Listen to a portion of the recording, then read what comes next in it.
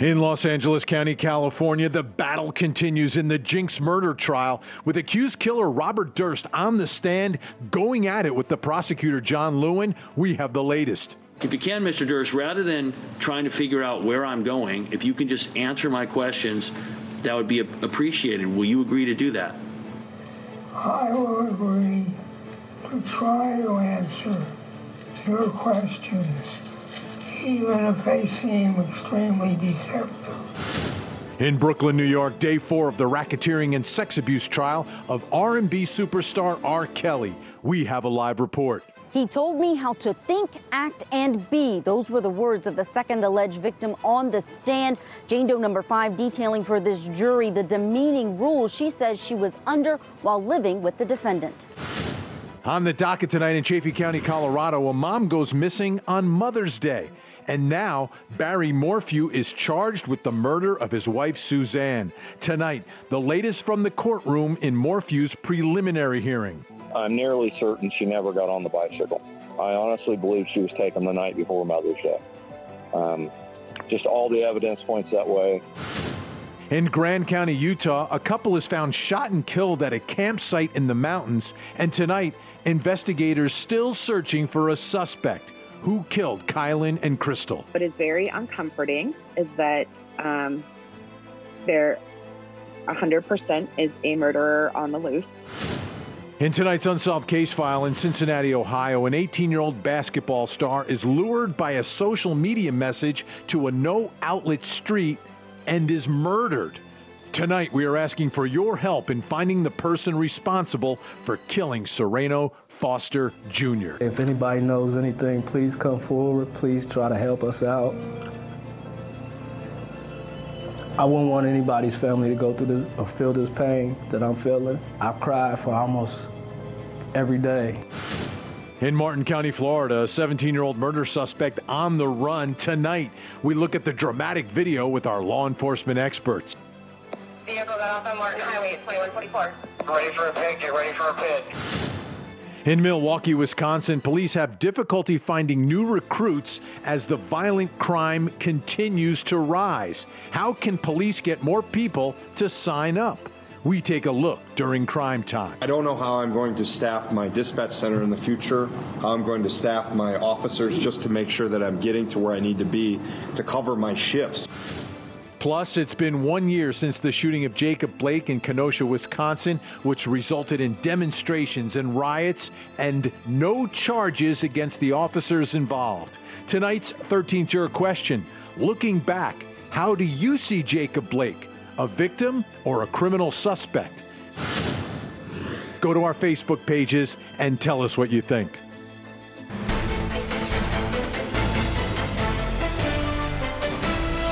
I'm Vinny Politan. Thank you so much for joining us here tonight on Closing Arguments. And here we are, a brand new day, a brand new week. And Robert Durst still on the witness stand, still on cross-examination, 4th day of cross. And the longer, I'll be honest with you, the longer this cross-examination goes on and this back and forth battle with prosecutor John Lewin, the less I have a handle on what it really means and how it's being taken. You know, initially there were some great moments for the prosecution when he basically admitted on cross-examination that if in fact he had committed the murder, he would lie about it. I mean, to me, that was like, you know, mic drop moment. But now it's continued day after day after day, and Robert Durst at times coming up with little zingers, little lines. Does he seem like less of a killer the longer he's on there? Is the jury at all getting to know him and perhaps bond with him as some sort of, you know, older kooky uncle or something has had this crazy life? Or is the prosecutor completely dismantling him and showing this jury that he is just a liar who changes his story? You know, whatever he admits what he admits everything that he can't deny, right? So it's unbelievable. It's unbelievable the way this has all transpired. And as I sit here tonight, day 4, 2nd week of this cross-examination, I'm wondering, what is the jury taking from this? And is this helping the prosecution? Do they need any more help? I don't know. I honestly do not know. Now, in the Jodi Arias trial, when she was up on the stand for a month, I kind of got a feeling on that because, It was relentless, but it was just outright lies, and there was nothing coming from Jodi Arias that was like, oh, that was interesting. Did you see what she did there? Now people are saying, hey, did you see Robert Durst? Wasn't that funny when he did this or he did that? We're in a different place here. Anyhow, finally today we start getting to the victim in the case, Susan Berman, and now cross-examination about her. She's the actual victim in this case, this trial, these charges. Let's take a listen. Susan told people that she had provided an alibi for me, and she told at least one person that the way she had provided the alibi was by calling Albert Einstein Medical Center. So listen to my question. Maybe you just answered it, but I'm not sure. There are a couple of different possibilities, Mr. Durst. Your position could be that, you know what, those witnesses who are saying Susan said that to them are either mistaken or they're lying, or they are neither mistaken or lying.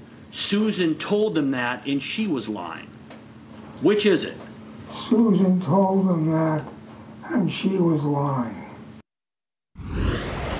So now Susan's lying too. Susan's lying. He's admitted his own lies. Then he's been caught, I guess, in some other lies. He's changed his story. But is Susan a liar, right? I mean, if she's a liar, then there would be no motive. What does this all mean? Let's bring in Court TV legal correspondent Chanley Painter, who joins us live tonight from Los Angeles County, California. Chanley, great to see you out there on the left coast. Let's begin with the way this is going relative to the victim in the case, Susan Berman. That line of questioning, how is Durst handling it? How is the back and forth going?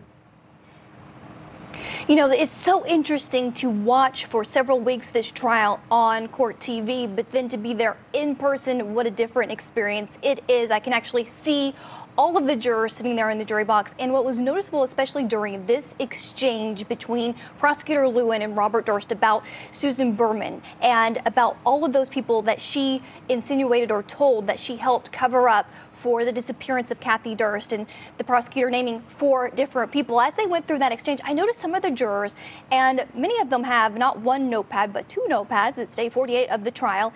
They would go back through and they're flipping through, going back and maybe referring to past notes and comparing maybe what they had written previously to what they were hearing today. And that stuck out to me as interesting because that means these are diligent, astute jurors who are paying attention, and that's really what I gauged all day long. Some would just sit back and not take any notes all day long because this is day 48 of the trial, and most of them, though, were actually taking occasional notes. And this is a big moment because it's actually about Susan Berman, and that's why we are here at this trial.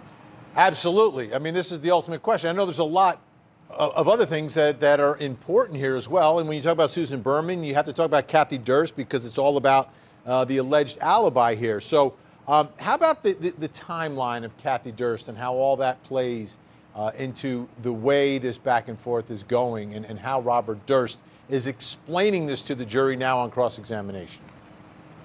This was another big moment today during the cross-examination with the prosecutor asking about specific days. He started with February 1st, 1982. We know that as the day that Kathy Durst disappeared.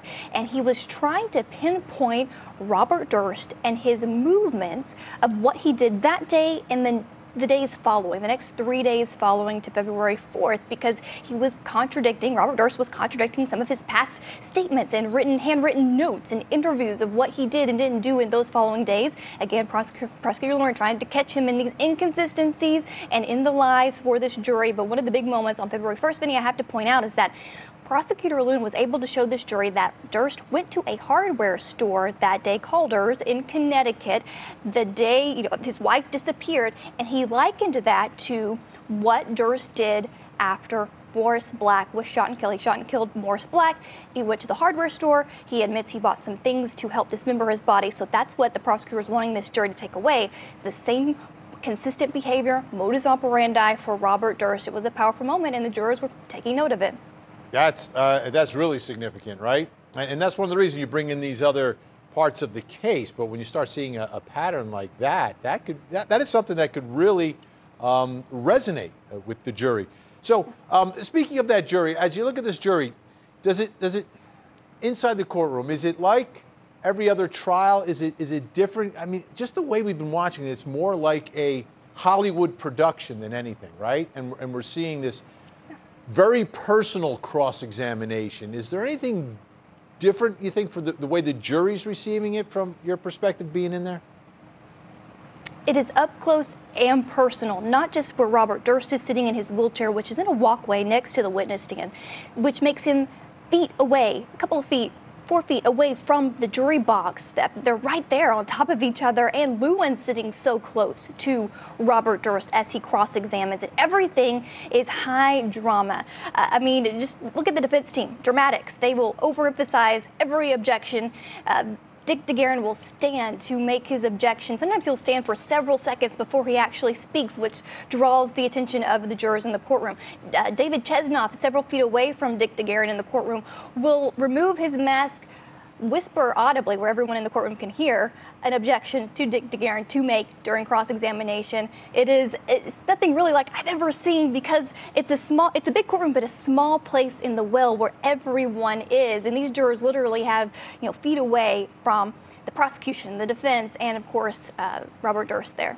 Unbelievable. All right, Charlie Pater, stand by. Let's bring in our think tank tonight. Joining us in Fort Lauderdale, Florida, criminal defense attorney, civil rights attorney, Kesia Early is with us. In Atlanta, Georgia, criminal defense attorney Michael Bixon. And in Chicago, Illinois, criminal defense attorney and attorney for R. Kelly, Steve Greenberg. Great to see everyone. Let's, Kesia, the longer he's up there, does that make him more endearing potentially, or does it make him more sinister as these lies and stories are told? Well, I'm getting lost with the lies. I mean, are the lies as important as the confusion that the prosecutor is creating? I mean, he's focusing on details, in my opinion, that are just too small to matter in this case. Redirect the attention back to Susan Vernon. He's losing the jury in this case. And I mean, at this point, we know that Mr. Durst is a liar, but does that make him a killer? That's the question.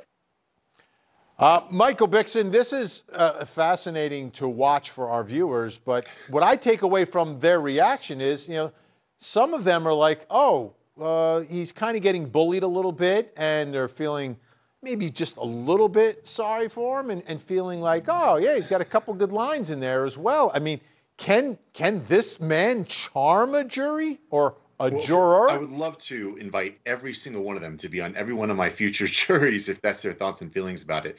And don't get me wrong, it's entirely possible that he could be working his way somehow into the hearts of the jurors that are watching this play out. I'm honestly very surprised about that from what I've seen. I think that the amount of lies and inconsistencies that we've seen would really turn off a lot of jurors to what he's been saying, even post or pre-lie, although they seem to be sort of intertwined throughout most of the testimony. And usually for most jurors, that really is a turnoff. And everything after that, they seem to either tune you out or just disbelieve you. So, I mean, fantastic if that's their thoughts, and I would love to have them on any one of my juries from now on. Steve Greenberg, the prosecutor has really become one of the central characters in this trial. And there are a lot of trials we cover where, the prosecutor is very vanilla, for lack of a better word. It just kind of, presents the facts, makes the arguments, but not really doesn't really jump off the screen. In this case, even though for television purposes, we're pretty much seeing the back of his head, he's still extremely prominent, even more so in the courtroom. Is that a good thing or a bad thing for a criminal defendant? It's hard to say. When I'm watching this, it's like two guys sitting at a table in the corner of a cocktail lounge having a conversation about some events that occurred long, long ago. Look, it's been going on for day after day after day after day. These jurors have already, I'm sure, tuned out the prosecutor and tuned out Durst and are just sitting there being polite. But if they had little placards, I'm sure they would raise them up and say, enough. Interesting. All right. Well, we've got more for you, folks. Let's take a listen to more of this back and forth between prosecutor and Robert Durst. Mr. Durst, I know you have said that you did not give Susan money to keep her quiet. Is that correct? Correct. Let me ask you something. I want you to assume for a moment that Susan had damaging evidence that you had murdered your wife. If that were the case, you agree, you would have certainly given her money whenever she asked for it, correct? Overruled. Overruled.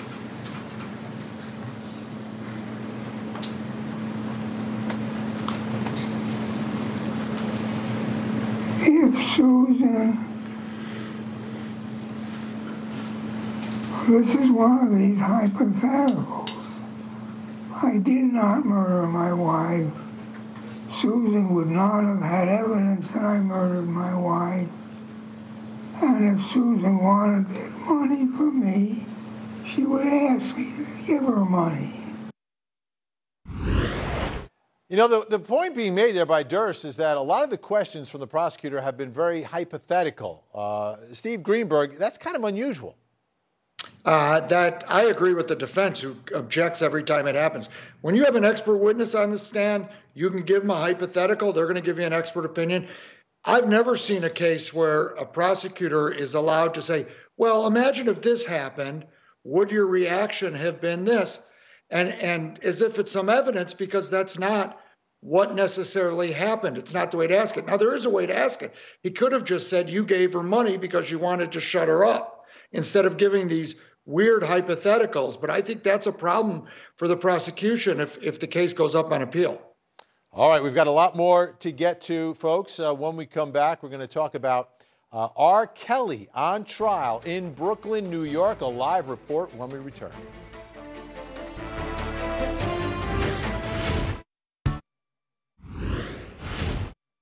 What was alarming to me was the consistent behavior of people inside Robert's camp that were bringing underage girls around with fake IDs and then getting a payment settlement.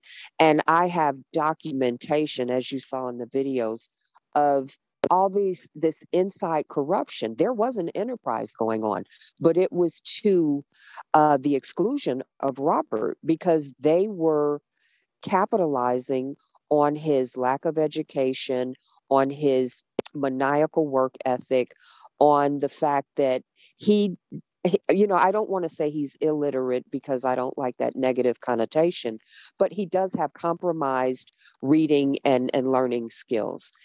He has said that. So that it's easy for someone to take advantage of you.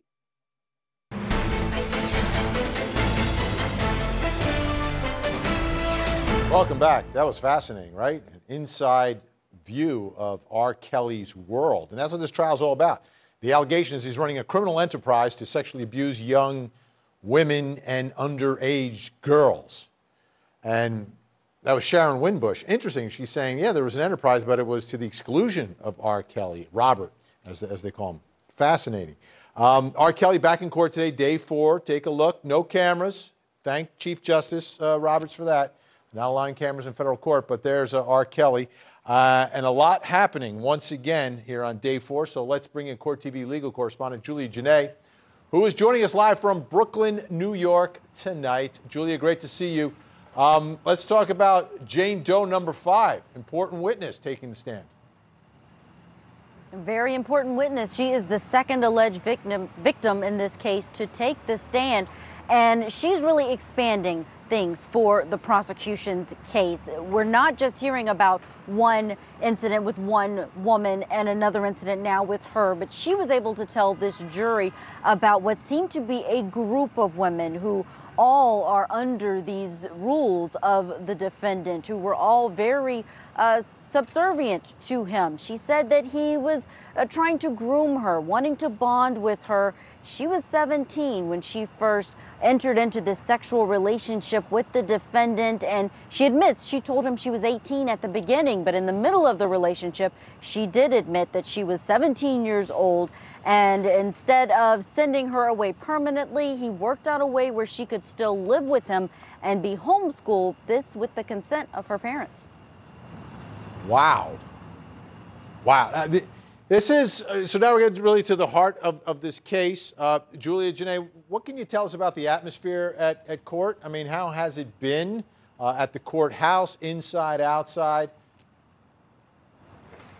Well, Vinny, inside, this information is difficult to listen to. This is very explicit testimony. The things that Jane Doe number 5 has been testifying about today, she's talking about having to urinate in a cup because she wasn't allowed to use the bathroom. She accused the defendant of forcing her to eat feces while she was there. All is part of this grooming process where she wanted to do whatever it took to please him. So inside the courtroom, you still have supporters for R. Kelly who are here day in and day out. Outside, things are slowing down a bit. We had some weather with the tropical storm here in the area, so not as many people outside of the courtroom, but things are moving along for this case. It's expected to go another 3 weeks. And here's a bit more from inside of court, that testimony of Jane Doe number 5. She broke down on the stand, even after telling us all of these really explicit things about the sexual encounters that she had with the defendant, which sounded like repeatedly. She also said that after she received a diagnosis for a sexually transmitted disease, vaginal herpes, that this really tore her apart. She felt like he knew that he had it and that he had intentionally infected her. She also described that she was chastised by him, sometimes physically, in the form of spankings. If she did anything wrong, if she had an attitude, if she didn't follow his rules. And she says that he held her in a room for 4 to 5 days. This happened on multiple occasions. We even saw an exhibit in the trial today of this studio in Chicago on Justine Street where she said there were bedrooms. It was a music studio, but inside one of the control rooms is where she was kept for multiple days. And just to go over some of those rules that she told this jury about, one, that her wardrobe had to always be baggy, had to be sweats. They could not look or be attractive to other men, that they had to ask permission before leaving the room that they were in from Kelly, had to call him daddy and immediately give him a kiss when he entered the room, that he discouraged communication between family and friends when they were spending time with him. They had to delete all of their social media and had to, quote, act like a child, part of the act, think, be that she read from as rules that were given to her by the defendant. All right, stand by, Julie Janae. Let's bring back in our think tank. Still with us, Casey Early, Michael Bixon, criminal defense attorneys, also Steve Greenberg, who was representing R. Kelly on these charges previously. Steve, I'll get to you last. All right, I want to hear, Casey, your reaction to this testimony, Jane Doe number 5. Well, just to hear the allegations, they're absolutely horrible, but we have to remember as a defense attorney that it's simply that. Allegations, the prosecution, whether or not they can prove that, number one, these actions occurred when the minors were actually minors as opposed to being adults, and whether or not these were willing acts between the two, the ladies and Mr. Kelly. But we hear a consistent story throughout. He had his set of rules. They had to follow those rules, but he also had help. So I suspect that with the testimony of Mr. Smith, who was testifying in exchange for immunity, that will be damaging testimony for the defense. Michael Bixon, this is some bizarre stuff, right? Setting up these rules and the things that have to be done. And if the jury believes this, we lost Michael Bixon. But we've got Steve Greenberg. Steve Greenberg, your reaction today to Jane Doe number 5 on the stand. Well, I don't want to get too deep into the weeds on it because I've been privy to the discovery and I'm still bound by the protective order in the case. But I think what's important, Vinny, is that no matter what you think of what these witnesses are saying, and people are going to not like this, but this is what the law requires. You got to look at what he's charged with. So he's charged with running a criminal enterprise. If these are Robert's rules that Robert's telling them, if Robert's doing things to them, and so on, if it's Robert, it can't be a criminal enterprise. So you may find it And Steve Greenberg has frozen on us as well. Let's go back to Julie Janae. Julie Janae, live in Brooklyn tonight. Demetrius Smith, Casey was mentioning that testimony. That's also significant when you start putting together the allegations of this criminal enterprise. What did he have to say? It is. He was under cross-examination today. He was a former tour manager for Kelly's back in the 80s and 90s. And he's the one who was in the room when the marriage between 27-year-old Robert Kelly and 15-year-old singer-actress Aaliyah happened. That is part of the bribery charge in this case. It's count 1, act 1 of the racketeering. So Smith's testimony really important because he's able to tell this jury that he did go and bribe an official, gave them money to get a fake ID for Aaliyah to be able to get married. So here's a bit from court today where Smith was testifying. He said on cross-examination, so from the defense attorney for Kelly, he asked, Robert told you that Aaliyah might be pregnant. That was the trouble that was assumed to be why they had to get married. And Smith said that is what he assumed, but to his knowledge, Aaliyah was never pregnant. And we know that marriage was later annulled. Another point, though, and one of the biggest points that the defense was able to bring out on cross-examination, is Koenig asked the witness on the stand, Robert never had anything to do with your bribing anyone to get a marriage license. And Smith said, that's correct. No, he didn't. So there is part of that charge that says Kelly had to knowingly and intentionally cause someone to bribe an official in order for it to be proven that there was a bribery. So could be a challenge, but the prosecution still has many more witnesses to call. All right, let's bring back in our think tank. We got the full tank once again. Michael Bixon, let's talk about Aaliyah. She was 12 apparently when she met R. Kelly. At 15, they were married. Then there was a fake ID. But all of a sudden, it's coming out that this guy's kind of acting on his own a little bit. And R. Kelly's not necessarily, according to the testimony. So where does that leave us? Is this just a guy who's got an entourage who's trying to take care of the boss to keep him happy, to keep him safe? Or is R. Kelly the one who can't apparently read or write running a criminal enterprise? And I think that's the question here. I mean, from what we've seen, we see a lot of evidence not against R. Kelly when it comes to this, but to his associates. And look, it's R. Kelly the one really at the head of this. At least that's what the prosecution's saying is happening. And so if you have all these other people, all these other actors that are really going outside and doing their own initiative to do whatever they want and, do illegal acts, it's hard to really point the finger at him and say it's all about him, that he's really the ringleader here. And so I think that the state, or sorry, in this case, the federal government is really going to have a hard time with all this coming to light. Yeah, and R. Kelly obviously is the one who makes all the money, and he keeps everybody else afloat monetarily. Steve Greenberg, you froze in the middle of your answer last time. I'll let you finish your thoughts about this, and I know you're limited in some of what you can say, having represented R. Kelly in this case, but go ahead. Well, the testimony from Mr. Smith, I think, points up exactly what I was saying. He said, no one told me to do this. If no one told him to do it, then it's not part of the enterprise. It wasn't at the direction of the enterprise, and it wasn't in furtherance of the enterprise. And that's really where they have to pick at this case. Everyone's going to be disgusted by the rest of the testimony. I frankly don't know why so much is coming in about his sex life and the details and all that, because that doesn't go to the enterprise. Casey, the jury is going to hear directly from the Jane Does. Do you think this jury is going to say, listen, these are allegations, these are serious allegations. It would be nice to hear from the man who's being accused. And we know criminal defendants, presumed innocent, don't have to testify. Do you think this jury, in a case like this, where you've got the Jane Does coming in and testifying, that it's going to help R. Kelly to tell his side of what was going on? It'll definitely not help R. Kelly. And if the defense attorney is doing his job, he'll instruct the jury based on the jury instructions that it's the defendant's constitutional right to testify or not to testify. But in addition to that, the jury instructions also instruct the jury, you can't render a verdict based on how you feel or if you feel sorry for the alleged victims, solely on the facts. So if this is an organized crime that affects interstate commerce and R. Kelly was the head of that organized crime, they have to judge it based on those facts. All right, we shall see. Let's check back in with Julia Janae, see what's coming up next in the trial. Julia? Vinny, Jane Doe number 5 is going to have to get back on the stand for at least another hour of direct examination, and then she will be subject to cross-examination. So that could take up most of the day tomorrow. All right, Julia Janae in Brooklyn tonight. Thank you so much. Still ahead. On the docket tonight in Chaffee County, Colorado, a mom goes missing on Mother's Day.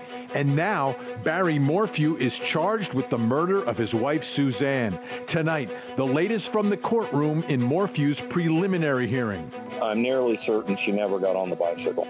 I honestly believe she was taken the night before Mother's Day. Just all the evidence points that way. Plus, it's been 1 year since the shooting of Jacob Blake in Kenosha, Wisconsin, which resulted in demonstrations and riots and no charges against the officers involved. Tonight's 13th juror question, looking back, how do you see Jacob Blake? A victim or a criminal suspect? Go to our Facebook pages and tell us what you think.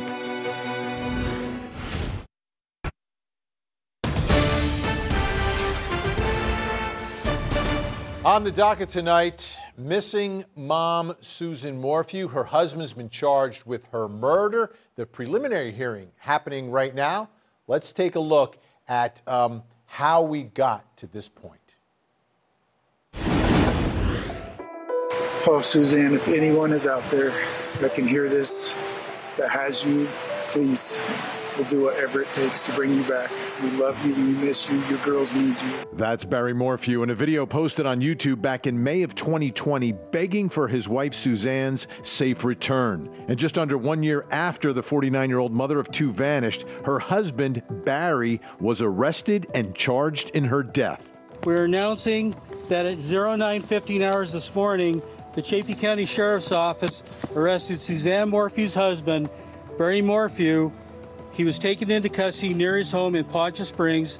He was alone at the time of his arrest, and he was arrested without incident. The investigation is still ongoing. Suzanne, her body has not been found, and we're still looking into that. The investigation is ongoing. Details of what happened to Suzanne are still unknown to the public, but Barry Morphew has been charged with tampering with a human body and first-degree murder. The Morphews lived in Maysville, Colorado, a rural area about 2 hours west of Colorado Springs. The family relocated from Indiana in 2018. Suzanne was last seen on Mother's Day in 2020. Her husband told investigators she went for a ride on her bike and never returned home. Her bike was found down a hillside off a trail, but no other signs of Suzanne. We're looking for torn clothing, human remains, and things of that nature. Suzanne's older brother, Andy Mormon, joined friends, family, volunteers, and law enforcement in the search for Suzanne. Mormon said he doesn't believe Barry's story about the Mother's Day bike ride. I'm nearly certain she never got on the bicycle. I honestly believe she was taken the night before Mother's Day. Just all the evidence points that way. And Suzanne's husband, Barry, was noticeably absent from the searches and from speaking publicly, something Andy Mormon found suspicious during the months he was looking for his sister. Very, very suspicious. I mean, if it was my wife missing, there's nothing that I wouldn't do. There is no level of cooperation that I wouldn't take care of. I don't feel like Barry stepped up to the plate at all out there. He's kind of hidden himself from all you guys. And if it were me, I would want all the media attention I could get. I would be forming a search party just as I'm doing now. And he hasn't done that, and that's troublesome to me. Barry previously told investigators that he was in Denver, 150 miles away at the time Suzanne went missing. But prosecutors say Barry is accused of killing Suzanne sometime between May 9th and May 10th of 2020. And on May 5th, 2021, 360 days after Suzanne went missing, Barry Morphew was arrested near his home in Poncha Springs, Colorado. He is currently being held without bond.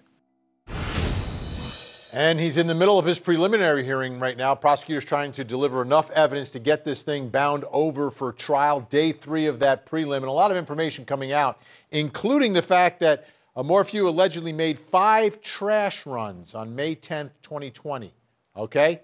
Dropping garbage off at the bus station, at a hotel, at a McDonald's, at Men's Warehouse. Who drops their garbage off at Men's Warehouse? Okay, also, Morphew says that he had no knowledge about a tranquilizer dart sheath found in a dryer at his home. Investigators also found an inoperable tranquilizer gun in empty vessels of the darts. What was going on inside that house? And why is he throwing garbage out all over the place on the day his wife goes missing? Let's bring back in our think tank. Okay, see you early, Michael Bixon, Steve Greenberg. Michael Bixon, I'm starting with you on this one. Let's talk about the garbage run. It's the day she's reported missing. It's Mother's Day, and he's throwing garbage out at the hotel, at McDonald's, at the bus station, and then, of course, at Men's Warehouse, because it's guaranteed no one's going to find that garbage at Men's Warehouse. What's going on here, Michael? A little sketchy. I mean, look, he's still innocent until proven guilty, no doubt about it. But when you have actions like this, it certainly makes you give a skeptical eye as to what happened. I mean, it's pretty typical that the police are going to look to the loved ones, a husband in this case, as to, who might be the first kind of suspects. And then when you have additional things like tranquilizer darts laying around and going out and making multiple garbage runs, you start to really question things. And so I'm not totally surprised that this thing gets bound over to Superior Court for a trial. Yeah, I think he's going to need some evidence of, like, I don't know, bears stealing his picnic baskets in the backyard of his house. That's why he needs the dart guns. But Steve Greenberg, let me show you the beautiful home that they lived in. Okay, now this is a guy who I think is claiming that he's very cheap, right? And that's why he doesn't pay for the garbage service. Because when you live in an $800,000 house, you can't afford garbage service, Steve Greenberg. It's all relative. What does that mean? Well, one man's $800,000 house might be another man's 200 or another man's 2 million. You can't say based on the price of the house that the guy could afford garbage pickup. I mean, but I'll let you play your clip. Okay. Well, we don't have that picture of the house, but it's beautiful. It's wonderful. I'm sure it is. Look, Vinny, there's no reason. I mean, jurors are rational people. Why would you throw something out in someone else's trash? And why would you throw something out driving around town at 5 or 6 different commercial establishments? So when this case hits the trial court, as it will, there's not going to be any explanation that anyone's going to buy for that, except he was getting rid of evidence. So, Casey, which should the defense be more concerned about, the garbage run or the darts? Definitely the tranquilizer. I mean, unless he's out there hunting, there's no explanation of a tranquilizer in the dryer. I mean, this case reminds me a little bit of the Chad Isaac case, where there were items in a place where it normally should not be. And in this case, you have this tranquilizer. But even beyond that, look at the markings, and he had abrasions and scratches on his arms and hands and fingernails. So if not the tranquilizer, if not the trash, definitely the scars that he had on his hands as well. All right, things are going to continue tomorrow in the preliminary hearing. Let me put up on the screen right now, no trial date, though, set. The trial date will be contingent. First, prosecutors have to win here. They have to win the prelim, and then we should get a trial date if, in fact, the judge finds probable cause and enough evidence to bind this over for trial. We'll continue to follow it for you right here on your front row seat to justice. In the meantime, when we come back, time to hear from you. It's been a year since Jacob Blake was shot in Kenosha, Wisconsin. He survived, can't walk anymore, but he was shot by police. No charges for police. You remember there were protests and then riots, and then there was the whole Kyle Rittenhouse thing. Well, that was all after Jacob Blake was shot by police. When we come back, we're going to hear from you on a year later now, looking back. How do you see Jacob Blake? Do you see him as a victim, or do you see him as a criminal suspect? Your verdict when we return.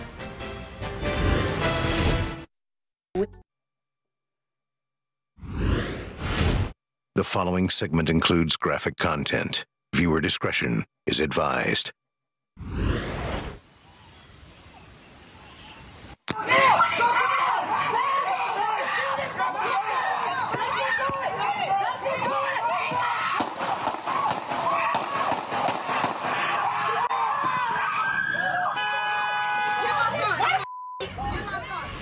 All right, that was the viral video of Jacob Blake being shot by police. You remember last year when it happened?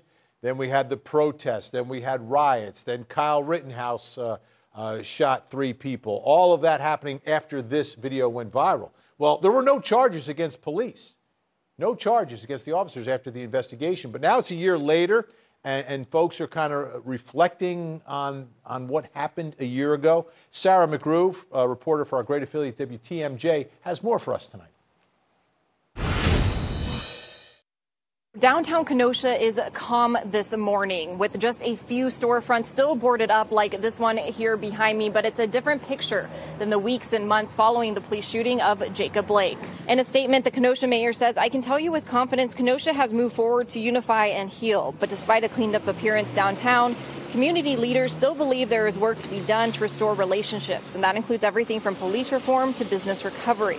While many shops and restaurants that were impacted during the unrest last year have reopened, others have remained closed or continue to board up windows. Meanwhile, Kenosha Coalition Organizing Resolution formed in the last year and is working to bridge the divide in the community as well as interrupt violence. The organization is hoping to further the conversation between community leaders, police, and residents. And the Wisconsin Professional Police Association also calling on those conversations to happen. There's a lot of divide. I don't know where it comes from, but hopefully one day they'll be able to come to the table and talk. It's a long process ahead of us. Well, I think it's, the leaders of the agency, the chief, as well as, the local police union, the group that represents the officers to have frequent interactions, frequent meetings with faith leaders and leaders of communities of color, just to recognize that an open dialogue benefits everyone. Although division still exists, it's clear that the intent to rebuild is there, and the Kenosha Police Department also says it's making some changes, including body cameras for all officers starting in October. All right, so I posted this and asked the question, looking back, how do you see Jacob Blake, a victim or a criminal suspect? And overwhelmingly, not a lot of sympathy for Jacob Blake from the 13th juror, but we begin with our 13th juror comment of the day from Michael. The police are taught to react accordingly under life-threatening situations, possibly overkill, but no time to roll the dice when your life is on the line. You live by the sword, you die by the bullet. Casey, how do you see Jacob Blake a year later here?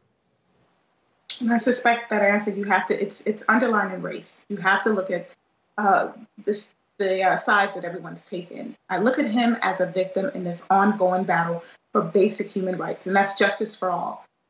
We have to look into criminal justice reform and police reform. And as much as I'm tired of talking about it, I know that your viewers are tired of hearing it. And we're all going to get tired of hearing it until change is coming. I mean, I have a 16-year-old son, and one of my early conversations, even before he started driving, was what to do when you interact with the police. I shouldn't have to have this conversation. We know that African Americans are disproportionately affected from a simple traffic encounter. We have to look at whether or not that force was unnecessary. Was it justified? And looking at that video, we know it's not. And the lack of sympathy from the viewers, it just informs me that change is coming, but it's coming rather slow because we're not on the same page. Lucy tonight, he deserves everything that happened to him. I hope he spends the rest of his days reflecting on his behavior and volunteering to help young people from making the same life mistakes as he did. Michael Bixon, how do you see Jacob Blake a year later? I mean, I think that there were definitely mistakes made all around, I mean, we know that the police officers responded, there was a scuffle, that he had warrants out for him. Does that mean that they should shoot him? That's where it becomes questionable, right? I mean, if they saw that he was actually reaching for a knife, that he had a knife, maybe, but I think at the bare minimum, it was reckless what they did. Now, whether it would amount to criminal charges is a different story, civil, certainly. But, now we're in this really weird spot where, you have a lot more mistrust in the community because of actions like this. And so I do think that there are lessons that can be learned from this, positive lessons for everyone involved. Running from the cops is almost never a good idea for anybody. But at the same time, I think officers certainly need to, one, have body cams so we have a better idea as to what happens, and two, to react accordingly to the level of threat they actually do perceive. And Shannon, tonight, Jacob Blake's girlfriend called the police because of a domestic incident. Jacob Blake didn't comply with the officers, which leads to being shot several times. Doesn't make him a criminal suspect. I would say he's a victim because the officers used excessive force, too many bullets to the body. Steve Greenberg, we have about 15 seconds. I'll give you the final word tonight. One bullet was too many. I agree with the other attorney who said you have to explain to people. They treat people different. They treat people in the black community different than they treat people in the white community, and they shouldn't. This shooting was completely unjustified. All right, Steve Greenberg, Michael Bixon, KC Early, thank you so much. Appreciate your time, your insight. We'll see you again really, really soon. When we come back, we've got a murder mystery in Utah, a newly married couple. Details next.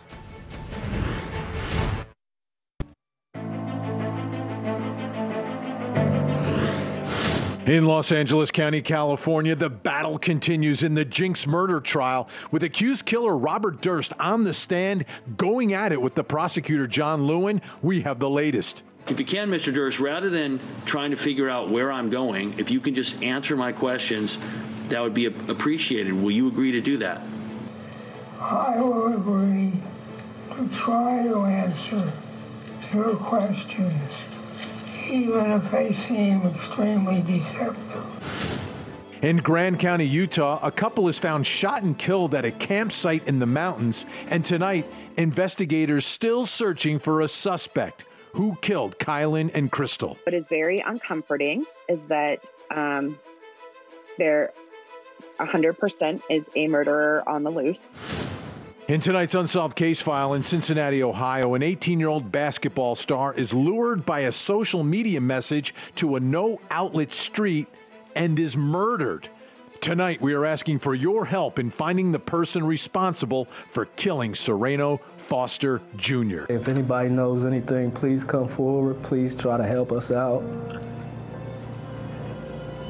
I wouldn't want anybody's family to go through this or feel this pain that I'm feeling.